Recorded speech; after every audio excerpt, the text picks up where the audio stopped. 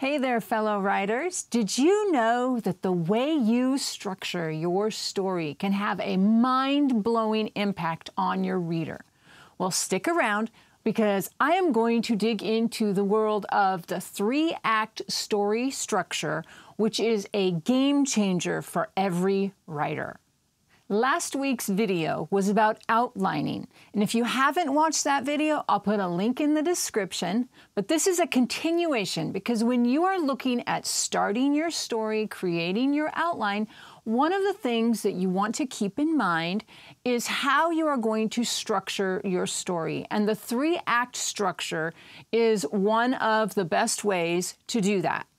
There are other types of story structure, such as Save the Cat or The Hero's Journey, but the three-act story structure is foundational and it has been well used and it's been around for centuries. And so it's a really good place to start to learn about story structure. One common struggle that many writers have is how to structure the story to have the greatest impact on the reader.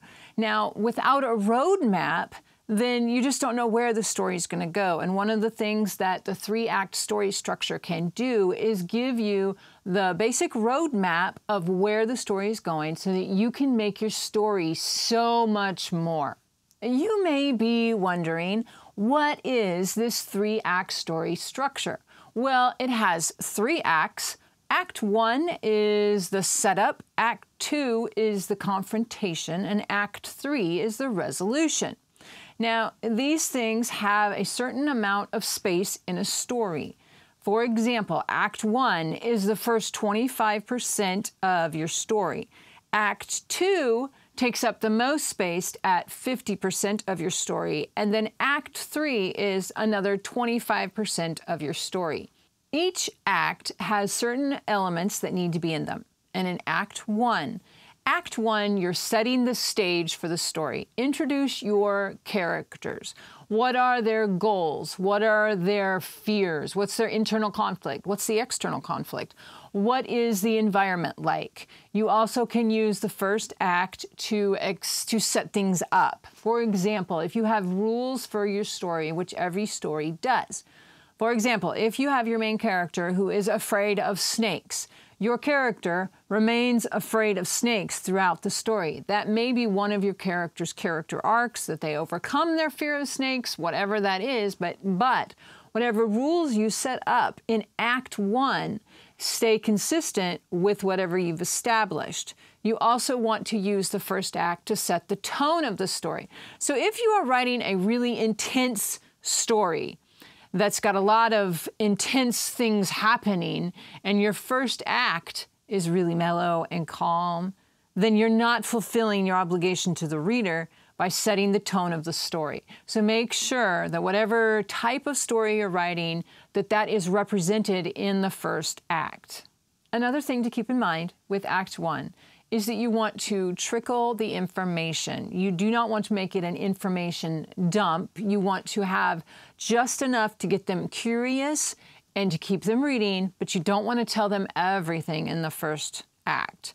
The first act also contains the hook and the inciting incident, and so I've made videos about those two things. I will put the links in the description so you can check those out. In Act 1, you are establishing the normal life of your main character. What is their daily life like? You establish that.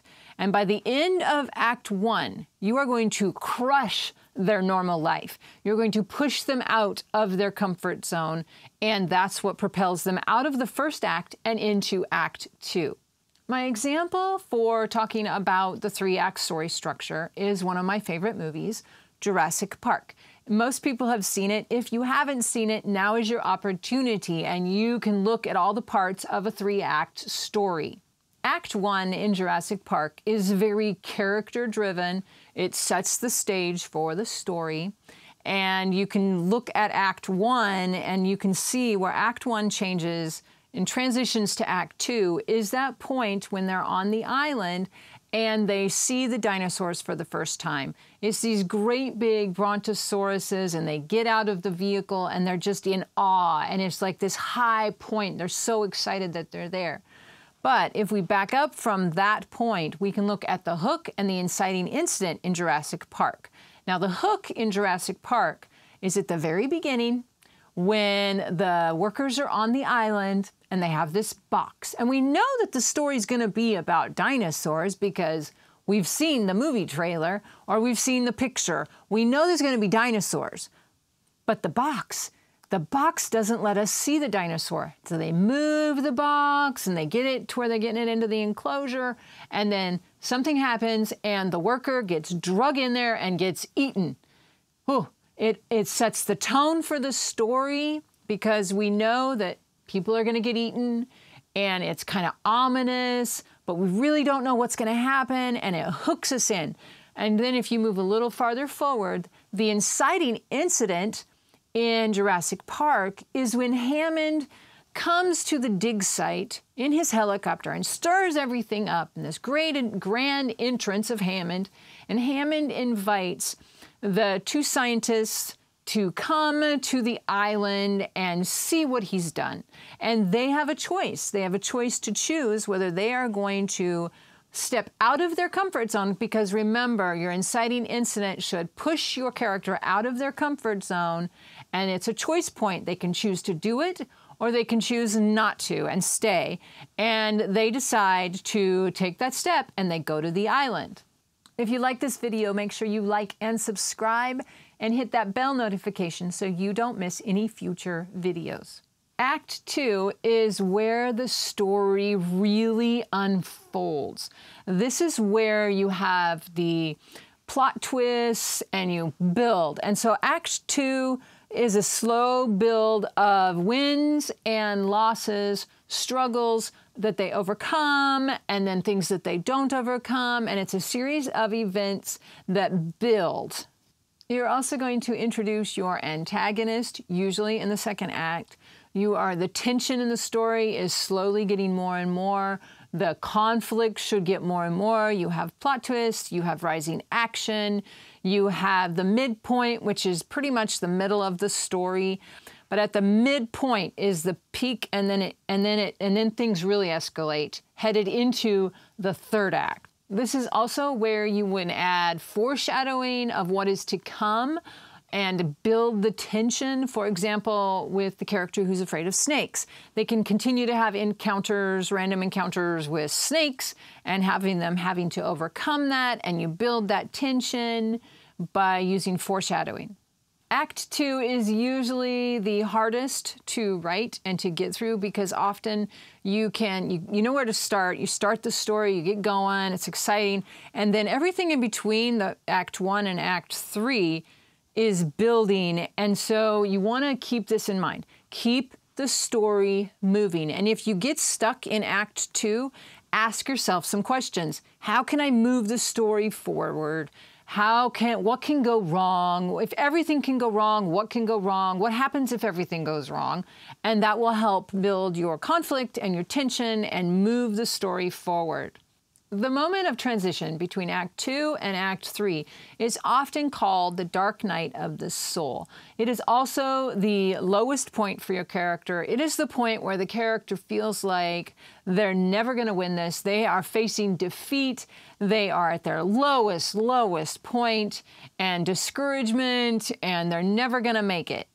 Act 2 in Jurassic Park really is a series of events laying out the information, leading us to the midpoint of Act 2. And the midpoint of Act 2 is you have these characters in these jeeps, and the T-Rex gets out of his enclosure. And that is the midpoint of Jurassic Park, and it spirals the story into their fight to survive. So the first, from the beginning of the story to the midpoint, is their journey to get to the island and their awe at all these dinosaurs that they're seeing. And from the midpoint on is their journey to survive the island and get off. Act 3 is where we get to the climax. It is the peak of your story. It's where the main character overcomes what they didn't think they could overcome, and they win the day, and they survive whatever monumental thing they've had to face that they didn't think they could do. It's called the climax. And once you get past the climax, this is actually where you would resolve the inciting incident, and you would have resolution to any of your loose ends, starting from the climax, going into your falling action. The highest level of tension in your story should be in Act 3. Use Act 3 to show how your character has grown and the impact of the events of the story on your character. Act 3 of Jurassic Park has the climax, and you have all these events that have led to this, and you have Alan and the kids and Ellie, and you have them, and they're facing off with the raptors, and they don't know if they're gonna live, and there's lots of screaming, and they're running and trying to get away from these raptors and keep from getting eaten. And at that point, you just don't think they're gonna survive, and the raptors are closing in, and the T-Rex comes in and kills the raptors, and you have this aha moment that these animals are not going to be controlled by people, and they run away. That's the climax, and then the rest of the film is the resolution and the falling action. The next time you watch Jurassic Park, pay attention to the 3-act story structure and see if you can pinpoint all of the different places in the story that follows the 3-act story structure. Mastering the 3-act story structure has many benefits. It helps you create a story that engages your audience, keeps them engaged, and gives them a satisfying ending with predictable results that your reader doesn't want to stop reading. Use the 3-act story structure to take your ideas for your story and put them into a cohesive outline or a roadmap so you know where your story's going and you have a plan. And the 3-act story structure will give you that plan. Thanks for watching, and I'll catch you in the next video.